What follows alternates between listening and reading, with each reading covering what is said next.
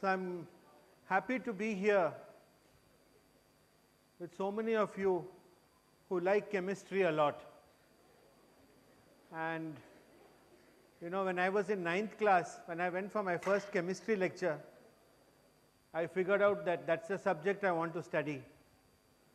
And still now, after some 45 years, I'm still studying chemistry.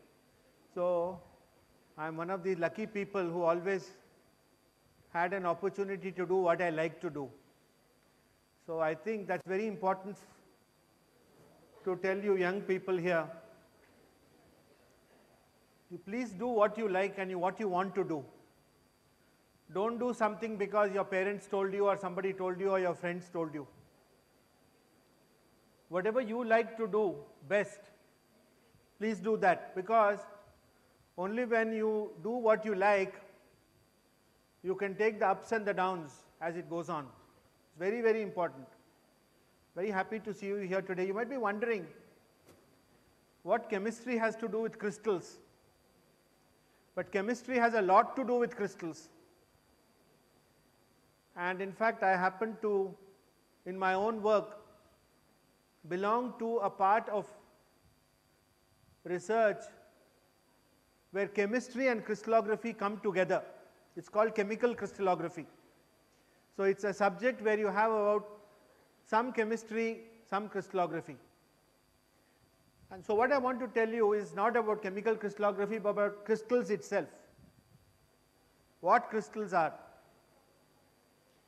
And let's see if this pointer works. So that's the crystal. Okay. So what do you see in this picture? Everybody standing next to next like that. Like how all of you all are sitting in this room. Regular arrangement. There's a big word for that regular, we call it periodic. Regular is the thing. So any crystal means there is some order in it. Hey, you fellows in the last row, you don't talk to each other. Yoi. Either you listen to me or you go out. Now, firstly you must be orderly in that also. Just like you are sitting in a nice order. You must be in order here, because otherwise it becomes like the next slide, which is not a crystal.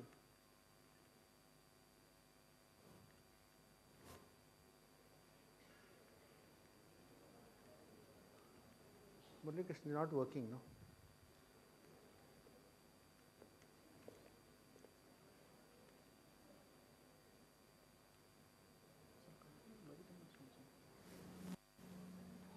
This is not a crystal. So when you are just making a noise, it looks like this. So the difference between crystal and not a crystal is something like this. And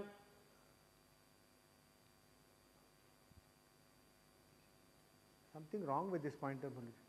Why don't you give me the laptop? I will operate it from here.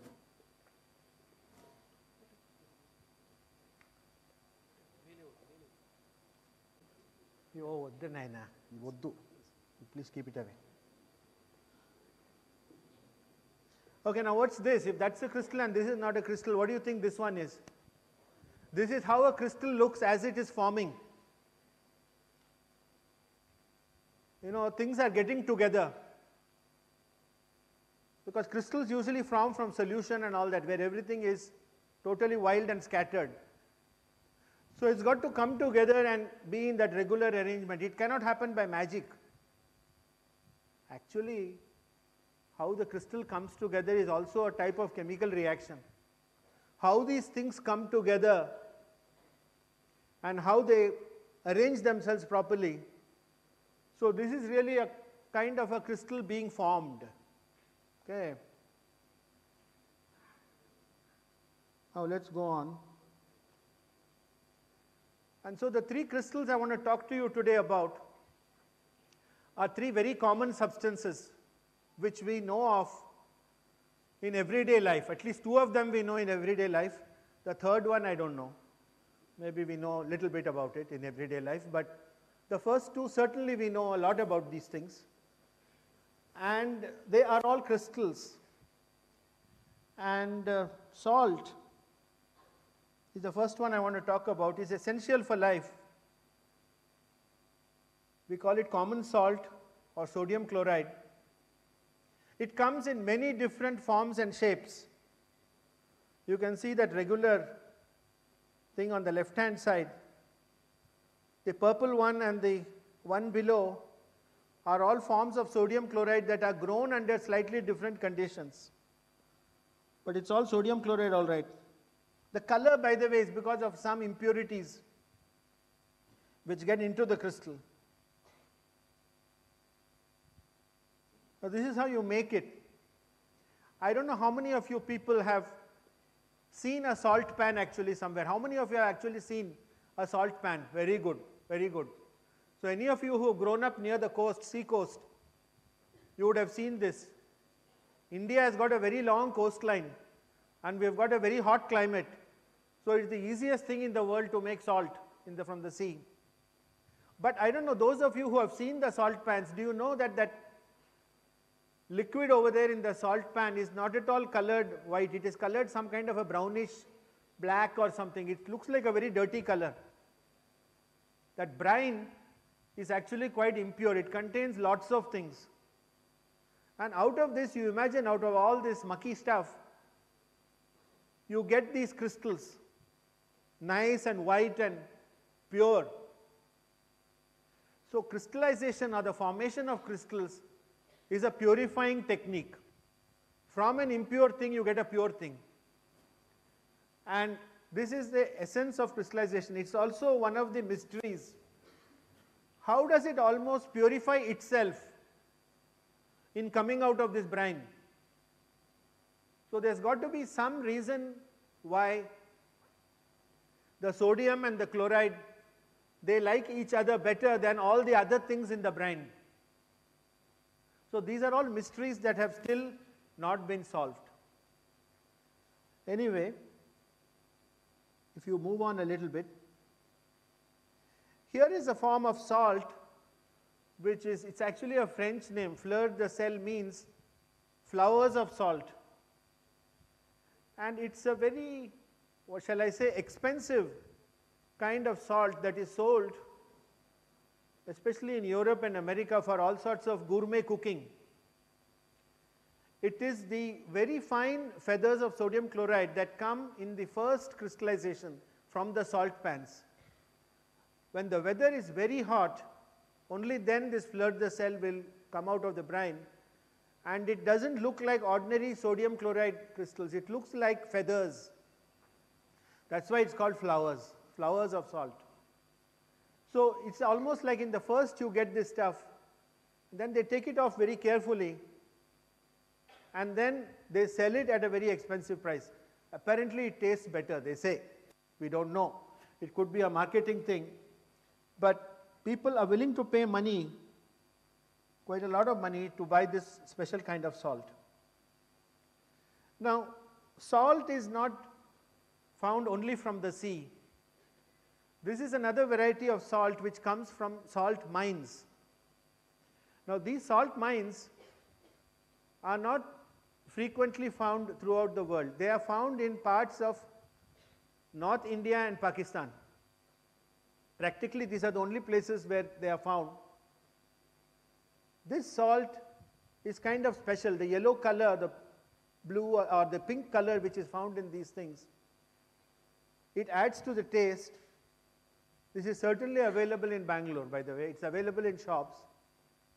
And most interestingly, they say about this salt which is obtained from mines rather than from the sea, most of you in this audience happily are too young to know about something called blood pressure.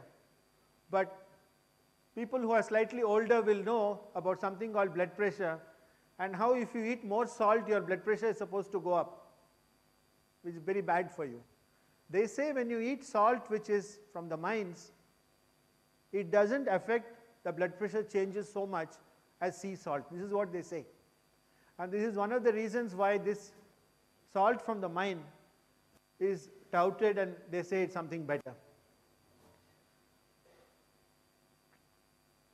This is black salt or kala namak.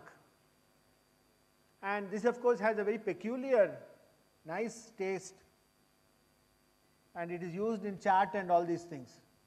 And this color, this black color, actually comes from iron sulfide which is in the sodium chloride. It's like an intergrowth, two things in one. So when I say that crystallization is purifying and it brings it out, sometimes when this imposter compound is of a very clever type, it can go into the sodium chloride. So iron sulfide is like that. It gives it its color, and because iron sulfide will hydrolyze to give H2S, it gives that peculiar smell and taste of kala namak. So you see, in this simple sodium chloride, there are many, many things going on. Okay, this is another thing, salt. The Dandi March, salt also becomes politically very significant. When Gandhiji did this march, there was a great symbolic value, and many people say it was the turning point in our freedom struggle. Salt is something that affects the most common person. You cannot, you see, you can live without sugar, my second crystal, but you cannot live without salt. If you go totally without salt, after some time you will collapse and die. You cannot actually manage without salt. So the salt is a very, very essential compound for you. And this is of course the familiar so-called crystal structure of sodium chloride, which I am sure some of you have seen in the textbooks. But what I want to tell you is the first idea I want to give you about crystals. You look at the shape of that unit cell of sodium chloride with red and purple spheres corresponding to chloride and sodium. You see, the shape of that unit cell is translated into the shape of that big crystal of salt on the right hand side. That means the little one inside is a good model for the big macro crystal outside. So if you take these little unit cells and go on placing them next to next in 3 dimensions, you will get the big crystal. And therefore, the corollary is that if you take the 3 sides of a cube, the angle between them is 90 degrees, no? So just like that, the angles between the faces of the big sodium chloride crystal are also 90 degrees.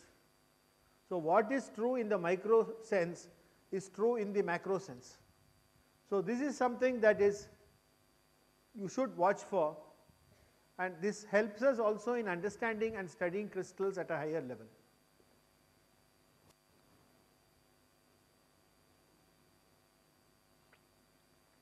Now coming a little bit to crystallography, here is Lawrence Bragg,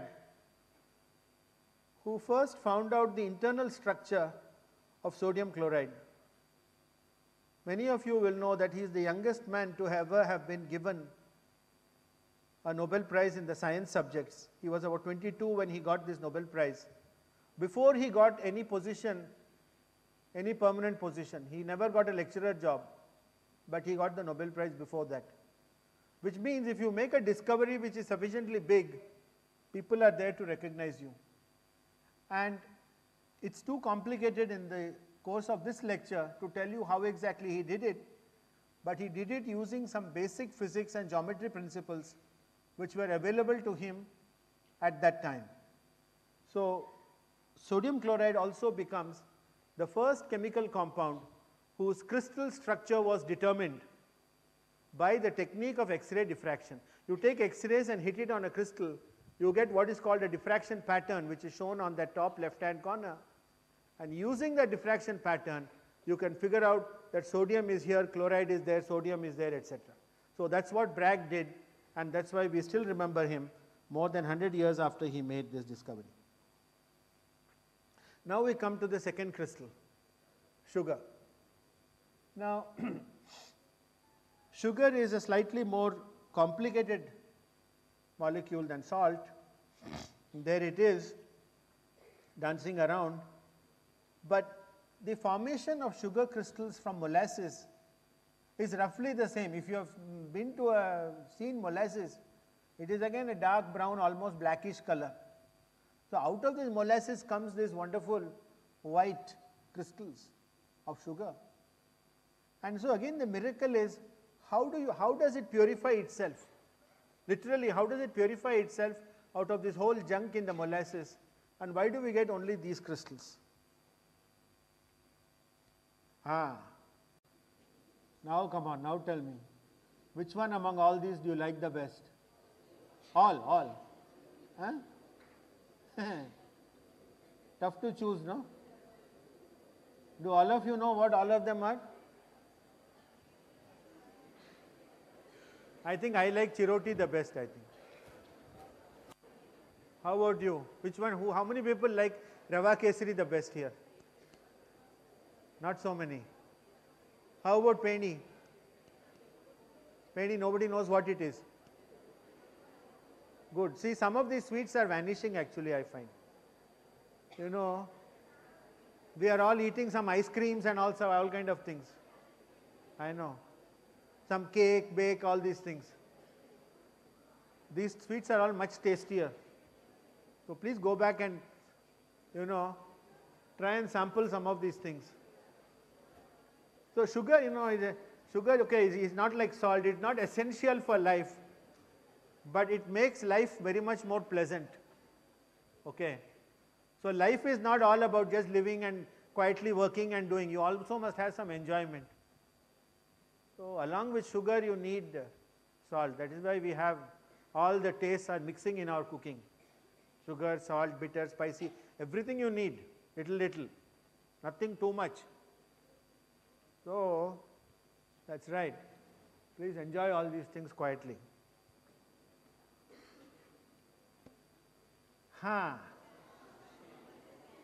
This one, yeah, this is better. This is better than all the ones in the previous one.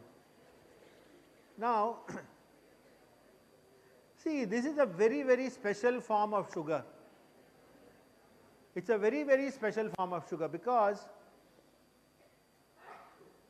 you see, when you see it being made, that thing spins, no, very fast. You can hardly see it. When that thing is spinning, you cannot see the sugar. It's also quite hot inside. I don't know if you've seen the guy making it. That one becomes quite hot. It is spinning very fast.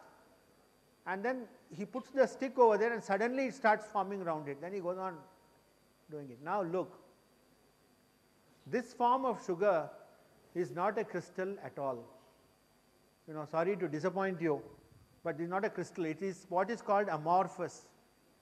You know that second slide I showed you all the people just roaming around, like how you all were all chatting in the beginning, like that.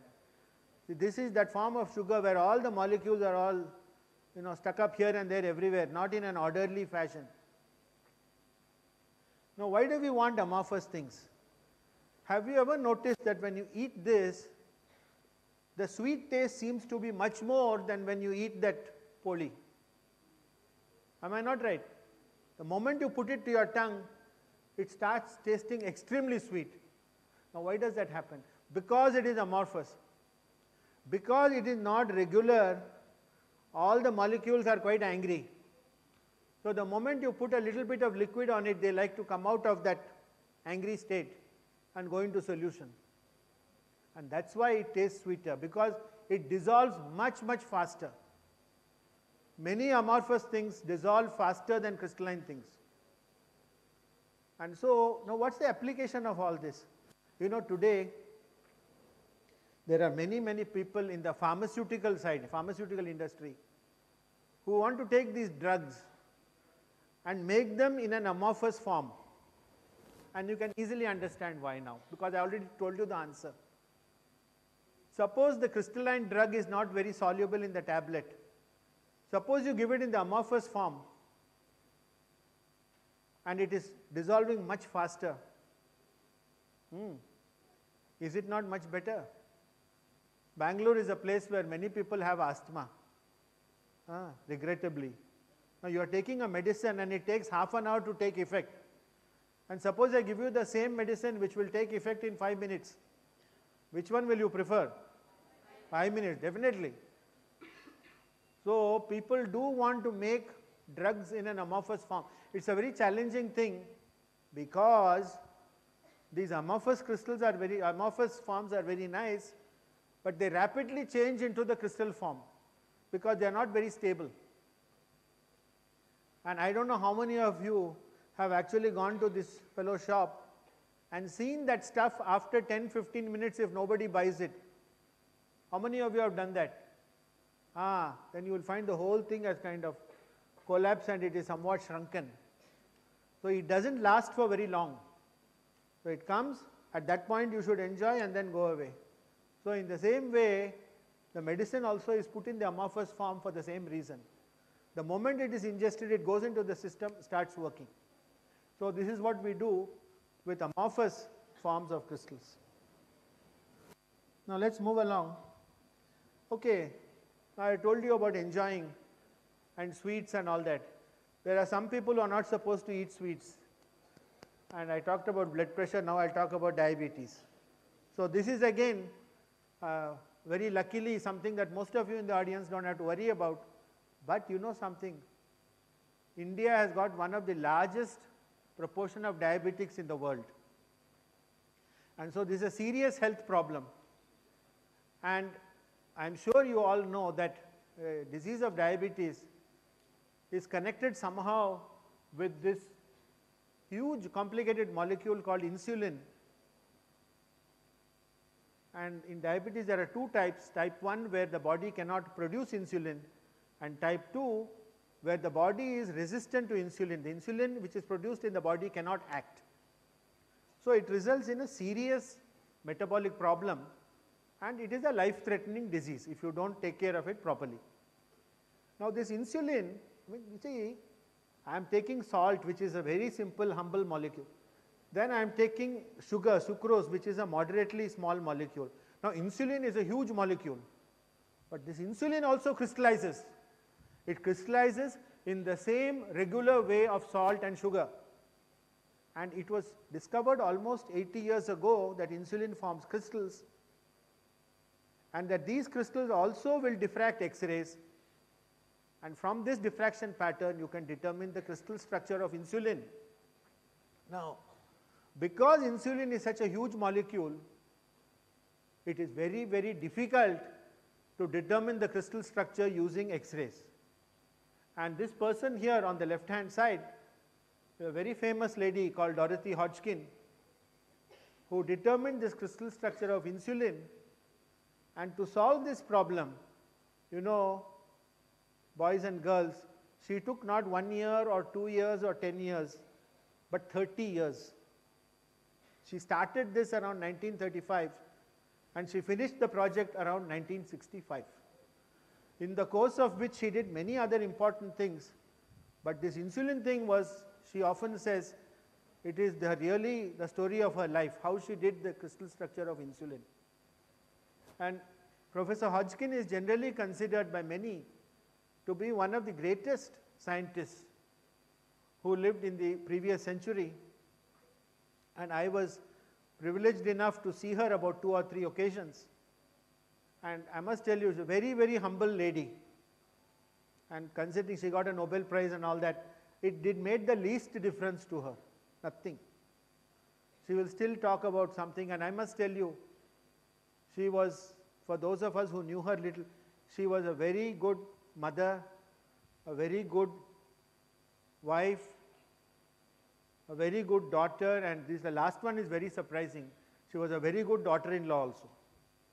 She had an aged mother-in-law, and she always used to go and take care of her all the time. Even when she was very, very busy, she was all sorts of, huge positions and all she was occupying.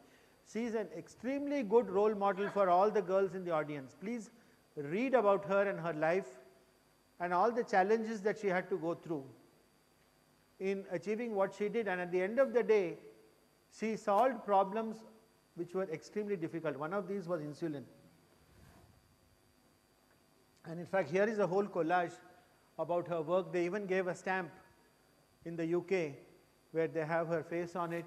And these are all so many things that she has done. And she has inspired so many generations of crystallographers. And so truly she belongs to the whole community. So this is Dorothy Hodgkin.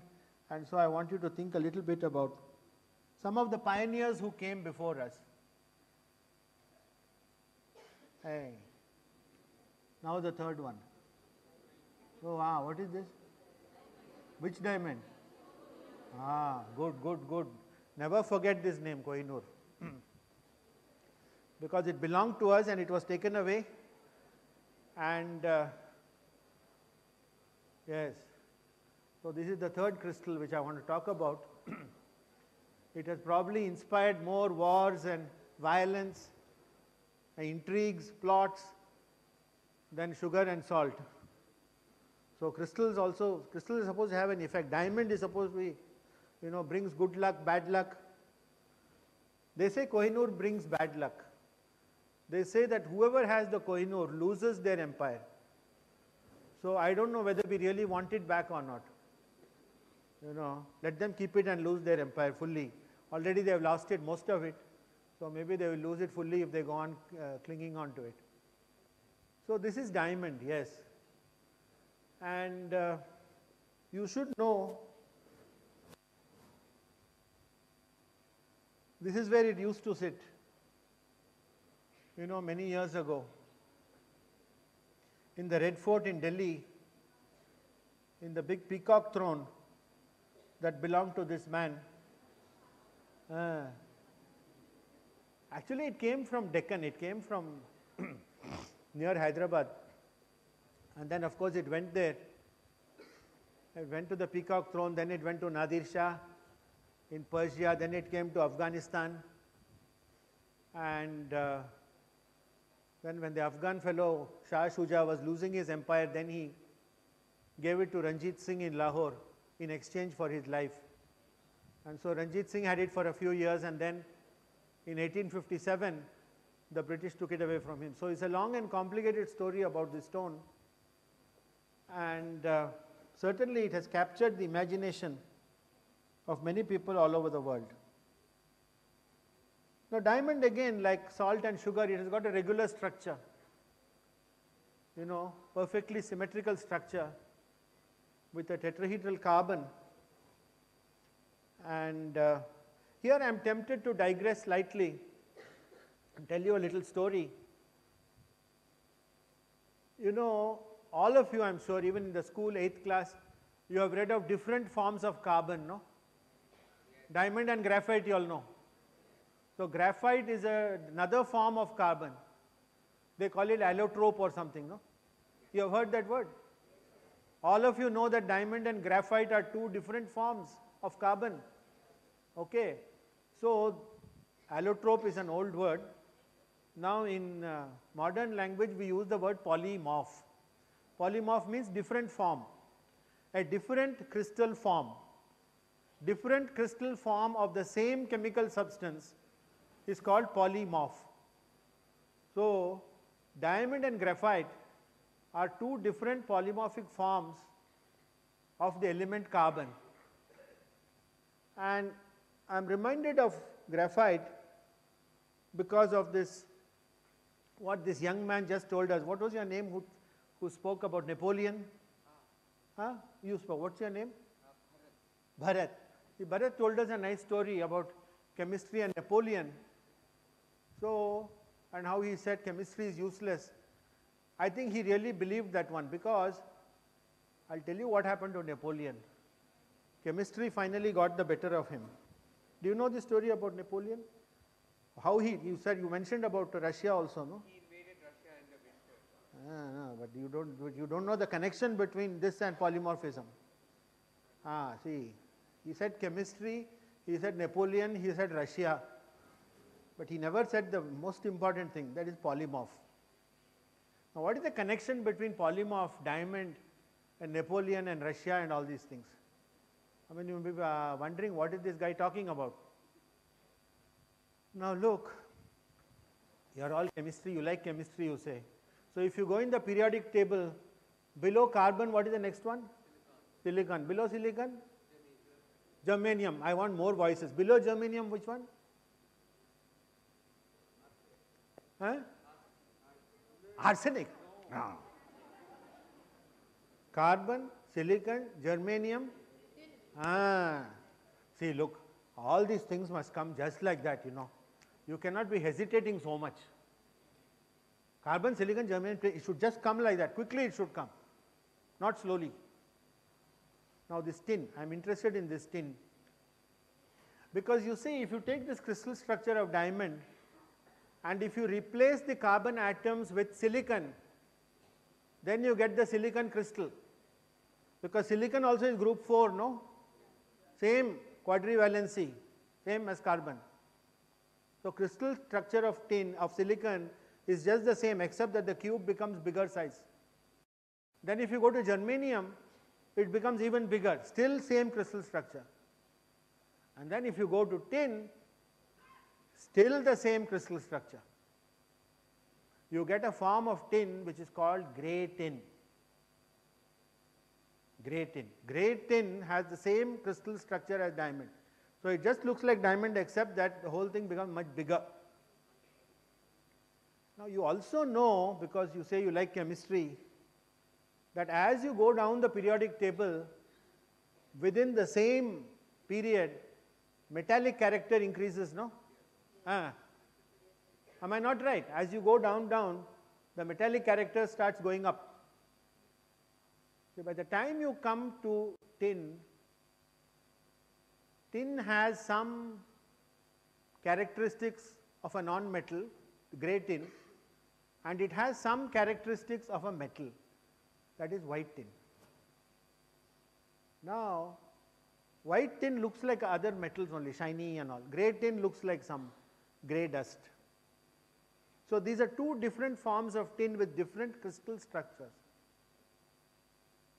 And if you think about white tin, what the crystal structure of white tin looks like, it just looks like this grey tin, but if you just squash it down in one direction. So the other two look like the same, and then you press it down a little bit, you get the structure of white tin. You see, what is this connection with Napoleon? In those days, when the soldiers were going about, the buttons in their coats used to be made of tin. And obviously they will use the metallic form of tin, namely white tin. So the soldiers went from France wearing these coats with the buttons of white tin. Now I think you know where the story is going. They went into the Russian winter. Napoleon didn't like chemistry, so he did not know one important thing about white tin, that at about a temperature between 10 to 12 degrees, white tin becomes grey tin. So the moment they started going through that cold Russia, these buttons started disintegrating.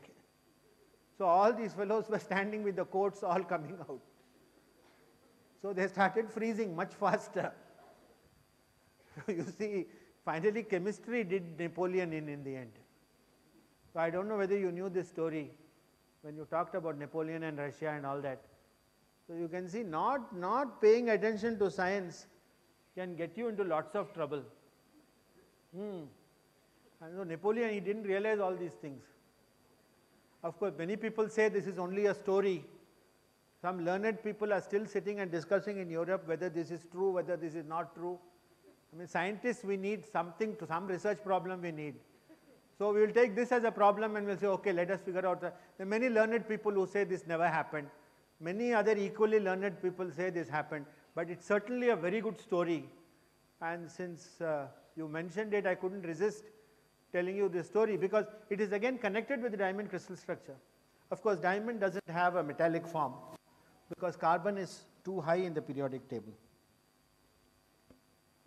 This is the Hope diamond, another famous diamond. By the way, I should tell you, all the diamonds in the world came from India till 200 years ago. No other place in the world had diamonds. It is only in the last 200 years that diamonds were found in South Africa and Russia and other places. This is the Hope diamond. This is the Orlov diamond, which was for many years until it was stolen in the Ranganatha Swami temple in Srirangam in Tamil Nadu. It's now sitting in the Kremlin. Here's Kohinoor again. Yeah, actually in the end I don't think we want it, let them keep it. But still we put it on our stamp, which was brought out in 2014 to celebrate the International Year of Crystallography. And here are two things which are very peculiar to India. One is the Kohinoor diamond. The second behind is a molecule of curcumin, which is the active principle in haldi or turmeric. And so both these things have got a strong Indian connection. And coming to diamond, I told you it was originally found in this part of the country. Kohinoor actually was mined somewhere here in this region, Golconda in Hyderabad. And this brings me to the very last part of my talk, that about 6-7 months from now in August, we're going to have a very big meeting in Hyderabad, where about 2,000 to 3,000 crystallographers from all over the world will be coming. So Golconda may not be, Kohinoor may not be coming back to Hyderabad, but certainly all the crystal people are coming. And so this is the meeting really, which is, I just wanted to tell you a few things about it. And here is this organization called International Union of Crystallography, where India has been a member for the last 70 years. But this is the first time that this body is meeting in India. So it's a very, very big occasion for all people who are interested in crystals. And so if you are interested, you should go to this web page and look at all the things that are going to happen here. And this is where it's going to be held, in a very big convention center in Hyderabad. I told you about sodium chloride. So here is a young man called Dr. Krickel, Robert Krickel in Austria, who built the largest model of the sodium chloride crystal in the world. And you can check up this fellow and his model on the internet. And we are very lucky that we are going to be able to bring him and his model to Hyderabad.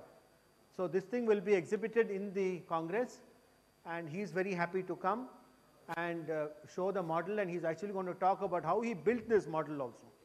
And so you can actually look at the crystal, you can go and touch it, feel it.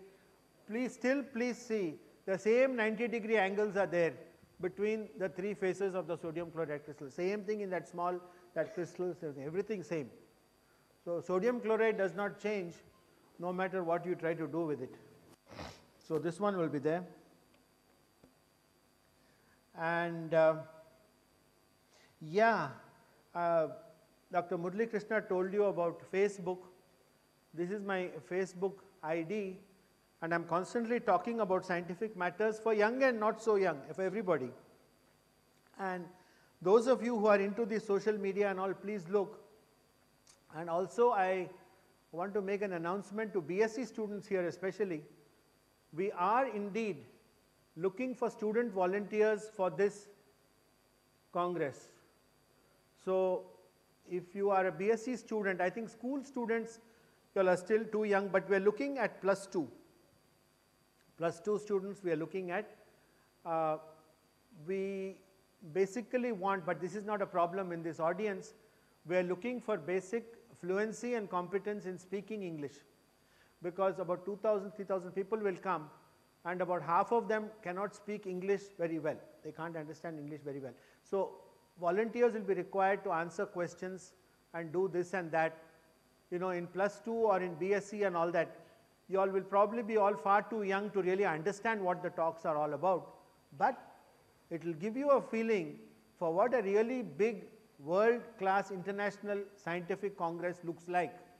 The congress lasts for about 7-8 days. So if you all are able to get permission, we can give you official invitation letters and all those things, so that you can be given proper leave by your schools or colleges to come here. But this is a once-in-a-lifetime opportunity. So, and Hyderabad is really not very far off from here. So if any of you are interested to participate in this, just send me, use Facebook Messenger at this handle and send me a message. Then somebody in the Congress organization will get back to you. Already we have many requests, and we have already accepted about 20-30 people as volunteers from schools and colleges all over India. Actually, you know, there are some people who are coming from as far away from Assam. We have accepted them for the Congress already. So it has already evoked a large amount of interest. You don't have to understand science and all to just see how scientists operate, how they do, what are the things we are up to, you know. And so this will be a nice and valuable opportunity for those of you who are interested in something like this. So this is about what I wanted to tell you, and I hope you got the message that science is meant for all. It's meant for students, it is meant for general public, it's meant for young people, it is meant for old people. Science really changes the way in which you think, and it makes you a much more logical, systematic person. It throws away things like superstitions and mumbo jumbo and all this kind of thing, which is very, very important. So you can see even simple things, salt, sugar and all that, they've got deep scientific basis. And so it's very important to keep this kind of a scientific background. It doesn't matter that, you know, tomorrow you are not going to study science, you don't have to do PhD and all these things. No. Doesn't mean that if you study science, you will have to do PhD. Just be aware that there is something called science. Just like on the other hand, science students should be aware that there is something called humanities and social sciences and liberal arts. Both these things are required. I think what I am finding nowadays, I was very, very happy when I came now and I was talking to the principal and the other colleagues. They said there seems to be a real interest among young people and students to study science subjects as a first priority. You know, and this is very important and it's very nice to hear, because for the last 20-30 years I've been seeing this mad, crazy rush to become engineers, when you don't even know what it is, and getting into these crazy coaching classes to get into these crazy IITs. Stop it. It's not worth it. I can tell you in 1969, I qualified for that IIT with a very high rank, and I went and did BSc in St. Xavier's College in Bombay, chemistry. I told you I only want to do chemistry. No, don't clap. Don't clap. I don't want any claps. I want you fellows. See, what made me do that? I got a very, very high rank. They thought, but actually in those days, nobody thought I was crazy. Certainly not my parents. They said, okay, if this is what you want to do, do.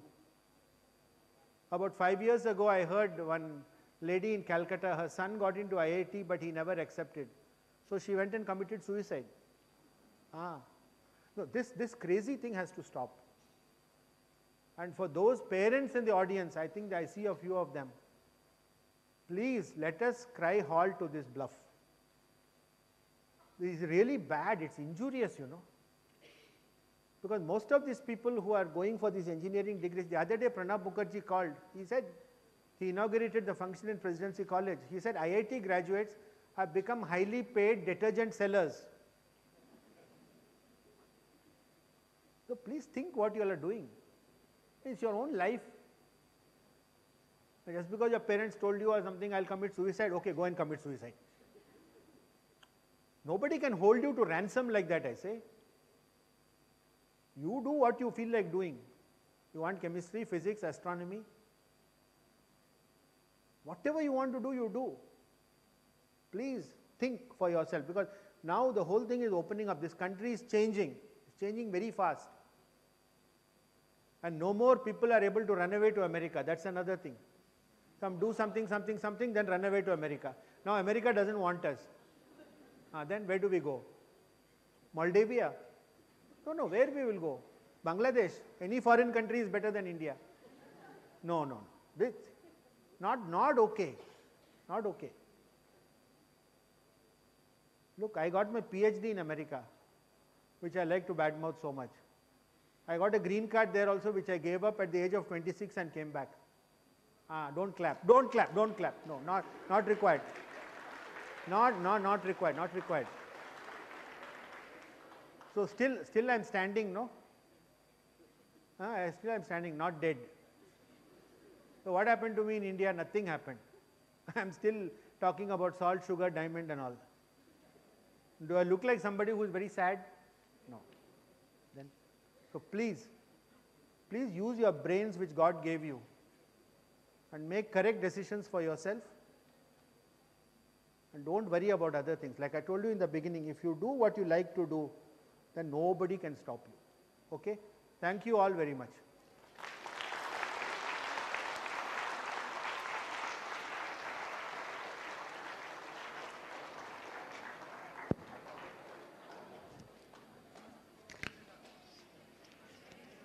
or any queries you want to discuss with sir, you can.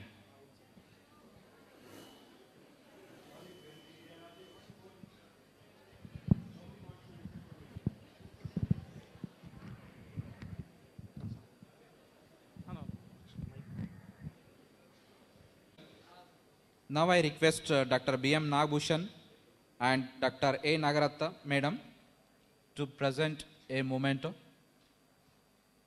to Professor G.R. Desiraju.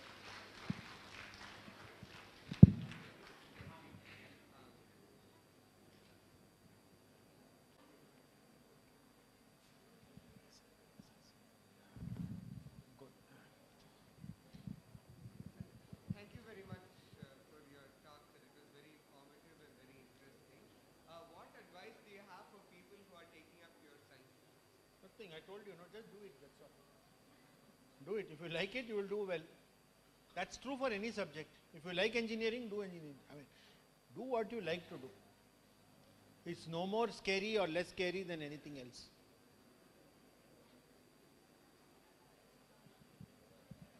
There's no stigma need be associated with studying science subjects. There is no stigma in doing BSc, MSc if you do it well. For that matter, there is no stigma attached in doing anything if you do it well.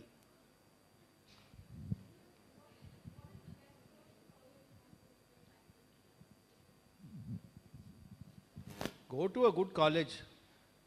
First, go to a college which is reputed, and there are still, I would say, older colleges which are slightly better. Some of the central institutions have started these undergraduate programs, but the intake is still relatively small. So, I don't know. I mean, I don't know what them. There are some parents here and so on. I am a strong advocate of children living with their parents for as long as possible. I think this going off to hostels and all at an early age is really not required. So if you can get the best college you can get within an easy distance of your house, you please go there. Because the advantages of staying at home are very many. And I agree that, see, it's better to go to a good college and do BSc than go to a bad college and do some engineering or something. Really it is. You know, I've seen so many cases of people who finished this IIT and then they're saying they're miserable, and then they actually came over to pure sciences after 5 years in BTech. Especially people who are passionate about mathematics, I have found so many of them. They said that they got into this IIT thing very easily because they could score high in maths and physics. But they said they hated every minute of it. And the first chance they could get, they jumped back into maths. Maths also has that kind of fascination for people who really like it. So I would think that the first thing is to look for a good college, which those whom you know have spoken about properly. And the institute also has a UG program which has started 4 or 5 years ago. I think we take only about 120 students every year. So it's a very small number. These new institutions called ICERs, I don't know if you've heard about them.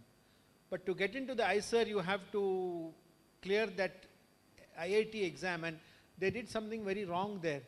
They said the lower ranks of IIT can get into ICER for science. So almost they're telling you that if you are not so good, then you can do science. So I don't like the implication of that. Although now they do tell me, some of my friends in ICERs tell me that people who are scoring the higher ranks in IIT are opting for ICER and doing science, but that whole IIT exam itself is like some Mickey Mouse exam. It doesn't test anything actually. And I've been in this line for 40 years now. And let me tell you something very clear and honest. The person who is coming first in the class at the 12th class or BSc and all that, more often than not is not the best researcher 20 years, 30 years from then. He is not. He or she is not. I have found many reasons for this, and since you ask me, I can tell you. If you want to do science, and if you want to do research especially, I found that there are two qualities that God has to give you. You get it only by birth. You can't get it by studying or listening or looking at other people. And what are these two qualities? The first is curiosity. You've got to be curious about everything.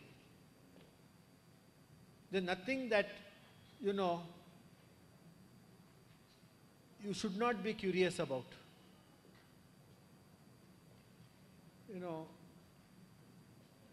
It's hard to express, but some people, you see, are naturally curious. They want to go on asking questions about sometimes even stupid things. If you've got that quality, which nobody can give you, only God can give you, then stick to it. You may be meant for science. The second quality which I find you need is raw courage.